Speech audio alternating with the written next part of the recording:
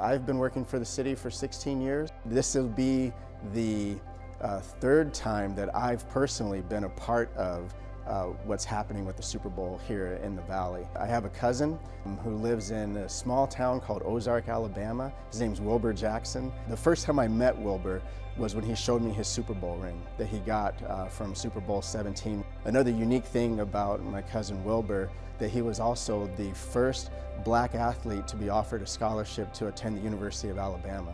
Because of that unique distinction, they dedicated a mural to him on one of the buildings in downtown Ozark, Alabama. We have the unique opportunity to host some of the fan events as well as the media center. All of the work that goes on behind the scenes and being able to experience that and really help to form that experience that a lot of the downtown residents will be able to participate in. It's fun and it's exciting for us.